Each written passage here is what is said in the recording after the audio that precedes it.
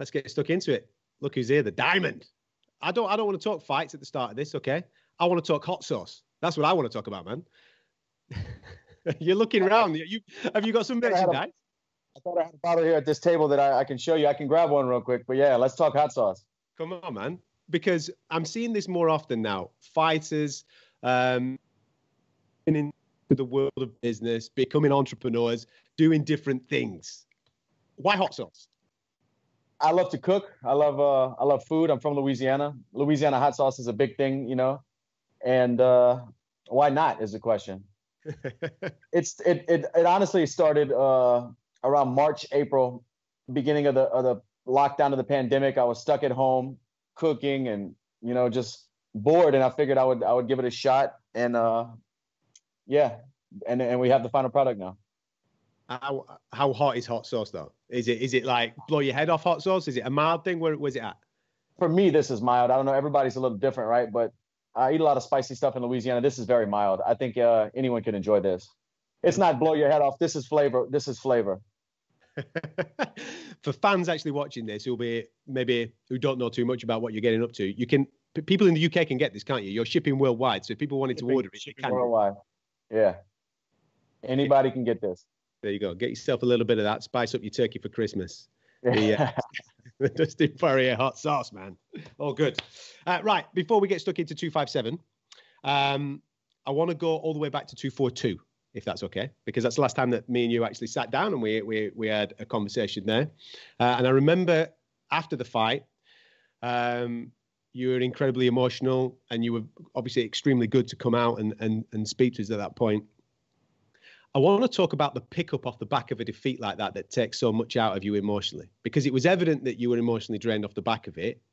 How long and what is the process for a fighter that has built himself up a fantastic record to get himself into that situation?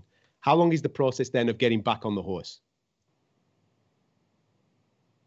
For me, it's it's not just like I'm upset because I lost that night. I'm upset because all the years it took to even get to that, to be in that position, you know, all the sacrifice and all the losses and, you know, the peaks and valleys of just to get to that moment and to fumble on a night like that. It just hurts, man. It hurts because I know what the victory means for not just myself, my legacy, but for my family, for the people I'm fighting for. It means a lot. You know, this is deeper than just a pay-per-view.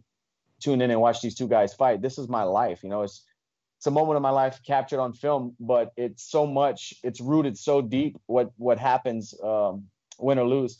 So that just all hits me after, you know, leading up to the fight, going into these kind of fights, you're just tunnel vision. Mm-hmm. But after the event, win or lose, then reality hits you when you walk to the back and you're now in this position that you have to digest all of these, everything that's happening. You know, what's the next step? Where do we go from here? All that type of stuff. So for me, I usually just get back in the gym. You know, honestly, that's the best way for me to deal with defeats, is just to submerge myself and invest everything into getting better, into training. It kind of blurs out all the noise, blurs out all the negative thoughts. I just get back to training, get back to working all day. And that kind of has always helped me in the past. Mm. And for this particular one, I did a little bit of that right at the beginning, and then I had to have a hip surgery. So so this is the first time I've taken a defeat and had to really just sit there and think about it. I couldn't put weight on my leg for 8 weeks, you know. So I was just sitting watching the fights, watching the UFC, watching these guys compete, and just a lot of mental training. So everything happens for a reason, and I feel like I've developed, not just as a fighter, but just as a man, from those 8 weeks of sitting down on the sidelines, from that loss, as I do in all wins and losses, I take stuff with me, and I'm sitting here in front of you a better person, a more mature person, and ready to go again. Well, the word that you used there was mature, and I know that it was kind of forced because of the hip surgery, so therefore you were physically out of the picture for a short period of time, but because you were forced to do that, kind of reading you as a character, I would have no doubt you'd have been itching to get straight back in the octagon, to right the wrong, to get in there and get another win. And sometimes you can rush those types of things, and I'm sure you would have done that in your younger career. Being forced to stay on the sideline helped, I think, from a mental and emotional point of view, to process it all and then come back the way that you did against Dan Hooker, because that performance was sensational. Thank you so much, man. And you're right. And you know what it did? It put fighting in perspective to me, because always, for the last 13, 14 years, I've just done it all day, every day, fight, get back in the gym, fight, train, fight. It's just been my whole life. And I didn't lose touch of how much I love this and need this, but I was just so caught up in the day-to-day motions of being a fighter and trying to get better that I just didn't even think about it. This was just normal life. But being sidelined after a loss, after the biggest loss of my career, it really made me realize that there's no other place I'd rather be, than in the gym, sweating, training under somebody, trying to get back up in uncomfortable positions. I didn't know how much I needed that in my life until I was forced away from it. And it just makes me appreciate the process more now. I really do believe. How much did you need as well, the fight with a top contender like Dan in the middle of the year, and for it to play out the way that it played? Because a lot of people will have that down on their fights of the year contenders, no doubt about it. And you came out victorious that night. I knew, I was excited to get another fight against a top ranked opponent who's been looking good. He was on a streak. He just won a main event over another contender. And yeah, it was a tough fight. I knew Dan was tough. We all knew Dan was tough. It was a little bit grittier than I would like it to be. But that's fighting, man. That's fighting. It's a weird thing, man, because I say I'm not going to. Speaking as a fan, no, I like them gritty like that. That's yeah. But yeah, for sure. And that's the weird thing. I say I don't want to do that, and then I like it too. It shows on your face though, because there was a moment in round 2, which again, people will be voting on whether that is round of the year because it was sensational. There was a moment in there where there's violence going on all over the place, and you're actually laughing and smiling like, I don't know, you're playing down the park or something. It's for a fan just to observe that, it's quite a crazy situation. Because that's what I really enjoy, man. That's like the pure. You could only get that feeling, that pressure from being in the center of that kind of fight at that moment. It's a drug, and when I get in those positions, after fights like that, it's weird. It sounds corny, but dude, I am grateful to have gone through that, because I remember being a young kid and watching the greats on TV and saying, I just want to be part of fights like that. And for somehow I find myself in them often. I don't know if it's good for me, if it's too good for me, but man, what a ride it is. And I love it because I know I'm a real fighter. When those moments hit, if you're not a real fighter, you don't continue, you lose. And a lot of these guys scream that they're fighters and love the lifestyle and love to be on that pedestal. But I would say less than 20% of them really want to be in that moment. And I'm one of those guys that want to be in that moment. Well, we've got another moment coming up in January. Before I get to that, though, how close were we to seeing you on Fight Island the last time? Because there was a lot of rumors, a lot of chat, especially on social media, that you and maybe Tony were going to get it on at some point. Yeah, I mean, it was close. We just couldn't get a deal done for that particular date. And that's just how it goes. It's business. How did the whole process, because it kind of played out on social media where people were talking about the finances and various things like that, and that's your own personal business. And then you get a guy from a different franchise in Michael Chandler being brought in as the reserve. You're the guy that was probably on, all right, I know there's the Khabib situation there, but you were the guy that's on the best run of stellar contenders. I know that Tony had a decent run as well, but you had the best stellar contenders in there. So how did it make you feel that that situation was being played out? Of course, I had a lot of thoughts about it. I didn't like it at first. Then I step away and try to remove my emotions from the situation because it is business. This is business transactions. And I became happy for Michael Chandler. Good for him to finally get an opportunity, to maybe make the money he's looking to make and fight what everyone thinks are the best guys in the world. Because he was doing great before. He was beating tough guys. He's a good fighter. But here's an opportunity to finish his career in the biggest organization in the world and prove his worth to the people who say Bellator's B League or whatever they say. So I was just happy for him. Good for him, because he seems like he's doing it right, What is your opinion of the current landscape of the lightweight division? Because we don't really know what's going on with the champ. I know that he's said that he's retired. There's lots of conversations that Dana and Khabib will meet again at some point and maybe have a conversation before you and Conor meet in January. What's your opinion of the landscape right now? I mean, it's been murky, man. This has been a top-heavy division for a while now, with crazy things always happening. People, the top guys getting suspended, retirements. It's just been really crazy. I think it's the toughest division in the UFC. Yeah. The best fighters are here, and it's getting more interesting now with Charles Oliveira looking incredible, and he's a longtime vet. He's got a lot to prove, and he's paid his dues, and it's paying off. So I don't really know, man. I can't look at the whole thing. I don't know what's going to happen. I feel like Khabib's a guy of his word. If he says he's retired, he's most likely retired. Number 2 is Gaethje. I got a win over him. I feel like me and Conor could potentially be for the belt. He's a former champion, and I don't know. I don't know. It must be hard from an emotional point of view. It must be difficult, because I agree with you. I think Khabib is a man of his word, and whether it's a short period or a long period, I don't think we're going to see him in the octagon anytime soon. But that then becomes unfair on the Shark Tank that you are in, because there's some sensational contenders there that all have eyes on gold, you being one of those. And a lot of fans could take a step back and have a look at the fight that is booked for January 23rd, and they could make legitimate arguments that is well worthy of a fight having the title on the line. I agree. I'm a former interim champion looking to get some gold back around my waist. Conor's a former undisputed world champion in the lightweight division. Both of our last defeats were to the current retired champion. Yeah. So I don't know. There's a storyline you can draw with a lot of these fights, and I just try not to play too much into it, because at the end of the day, January 23rd, I'm fighting 25 minutes with one of the best guys in the world, and I just focus on that. Everything else is just noise. I have no control of those stuff, but what I do have control of is the work I just put in right before I hopped on this call with you, the work I'm going to put in after we hang up here.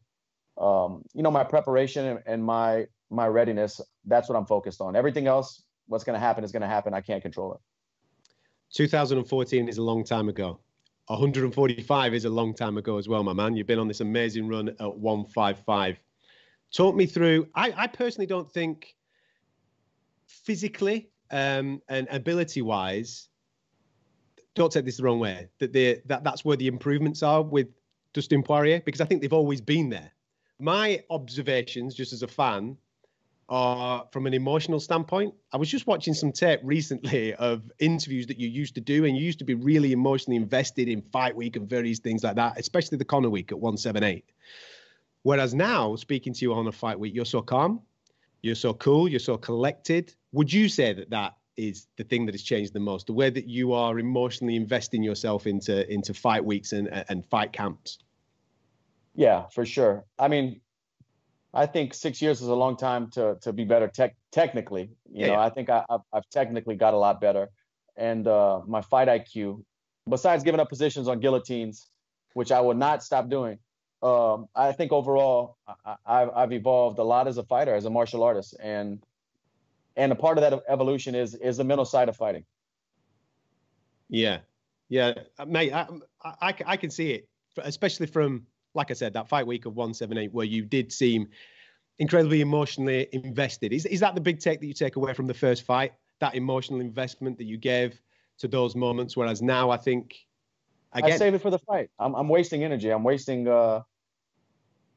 mind space, if you will, all that fight week. We're gonna like I said, at the end of the week, we're gonna fight. There's no reason to get myself all crazy and get in my head. We're fighting. The work's done.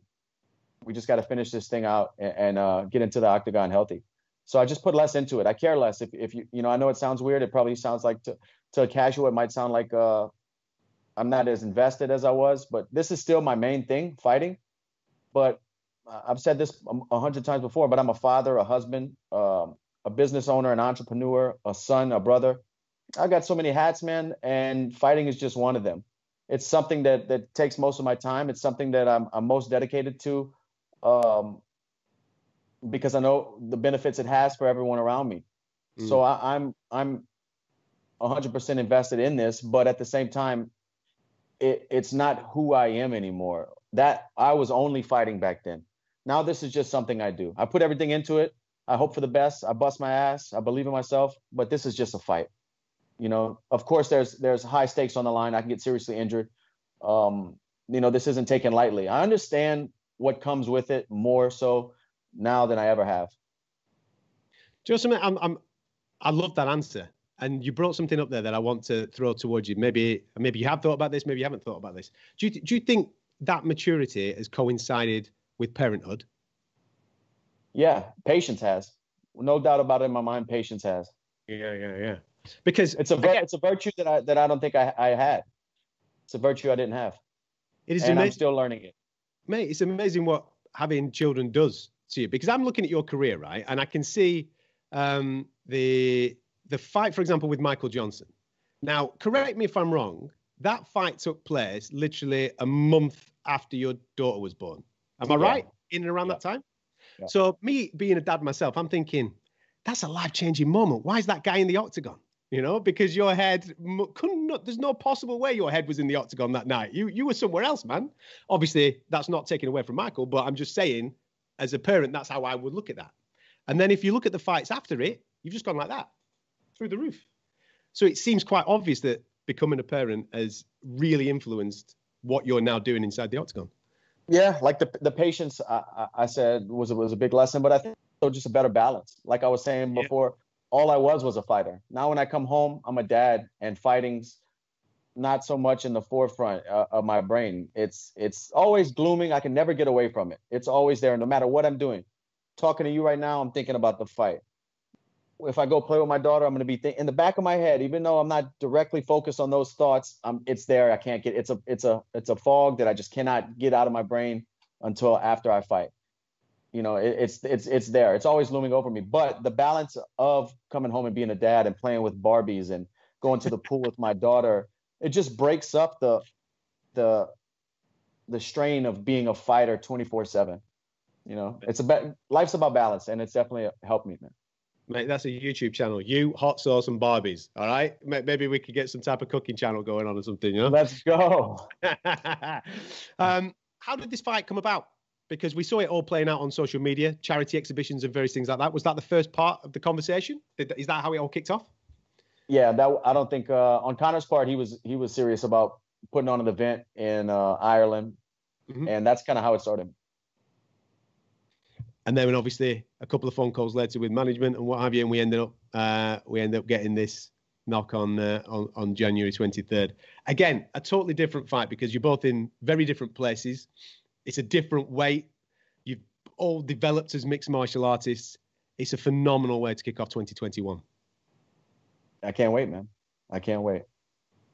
Off the back of a fight of this magnitude, out in Abu Dhabi as well. That's another thing because you've had experience. You've been out there. You've experienced fighting overseas. It'd be interesting to see whether there's fans or what have you. So maybe the fight week could be very, very different. Have you considered, and I know this isn't official as of yet, have you considered the time difference? Because you may have to fight at some crazy time in Abu Dhabi local time in order to, contest pay-per-view. Yeah, that's kind of a hectic area when I think about it because I do want to go there earlier because, last time I fought on UAE time, they wanted the pay-per-view to be live in Russia and Abu Dhabi. They wanted their time to be live. So it was midday in America. I think it's the switcheroo on this one. I think they want this to be live American time. So I'm planning to go early, but I don't know why I'm going to go early to get scheduled on their time. Yeah. To fight at our time. I'll be fighting probably 3 a.m., 4 a.m. Abu Dhabi time, so it's live here in America. I don't know what's going on. I'm just rolling with the punches, man. I hoping for the best. Last time I went out there and fought, we fought on Abu Dhabi time, like I said, and I went out there 9 nights, 8 full days ahead, and it wasn't enough. Yeah. It wasn't enough. Yeah, the time difference from you to them is quite bad, isn't it? You know what I mean? You're probably right with what you said. A full 2 weeks if you were fighting their local time, but then it would make sense if you're going to be fighting in your time anyway. I don't know what's going on. We're fighting. I tell you that we're fighting. So we're having a fight. That's it. That's all good. That's done. What's the situation with Mike Brown? Because I know that obviously he's committed to another fight, or he's gone to Japan, if I'm not mistaken. He's out there right now, so I believe that he's having a little bit of time out there. Is he going straight from Japan to Abu Dhabi? What's he do? How's it all playing out, man? So he's gonna corner Kyoji Horiguchi in the Risen show or Risen show in I think it's the first of the year. Then he's gonna come back to American Top Team. I believe we're gonna spend one more week here, and then head to Vegas to start the quarantine process somewhere around the 8th to the 11th, and get to Abu Dhabi, a day after. And the family planning on staying in Florida for Christmas, or are you going back to Lafayette? What are you doing? Yeah, well, it kind of sucks. I had to miss Thanksgiving with them, and the last few years I got to spend Thanksgiving with everybody. For the first time in my career, I had like a run of 3 Thanksgivings in a row where I was home. It was great. But usually I come out here and do 10 days or so by myself just to get in the motion, and then my wife and daughter meet me here. Mm-hmm. But we're currently building a home in Louisiana, so my wife had to stay back to finish up some paperwork and make sure some things were right. So it was almost 3 weeks I was here by myself at the beginning of training camp. So I was going crazy, man, without my girls. But they're here with me. We're all good. Yeah, but for Christmas we're staying here. It's a small sacrifice. I would love to have my daughter back home with grandmothers and cousins and enjoying Christmas, but this is just part of the journey. And I'm grateful to be working. I'm grateful to be preparing for a big fight like this. And that's something I've learned, is just to try to stay in a place of gratitude, and things are a lot smoother, man. Listen, Santa Claus knows where you are, man. He'll find that little girl. Don't you worry about it. She was worried about it because we don't have a fireplace here at the condo in Florida. But we got it all squared away. She wrote Santa a letter, let him know where she was going to be. We're good to go. That's it, man. That's it. It's magic key or something like that. You know what I mean? If there's no fireplace, magic key. So he'll get. He'll come in through the window like brother man. Listen, all the best, man. We're so looking forward to this fight. Cannot wait for it to go down on January 23rd. Have a healthy camp. Stay well. Stay away from this crazy pandemic, and we'll hopefully see you in Abu Dhabi doing your thing, Dustin. You definitely will see that. Thank you, guys.